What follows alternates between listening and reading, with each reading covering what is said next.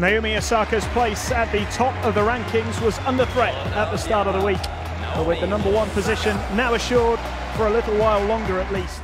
She's going to have to get past a lady who is enjoying every year the trip to Stuttgart, a third successive quarter-final for Anett Kontaveit. She was a semi-finalist here last year. On a remarkable point. That's where she's dangerous.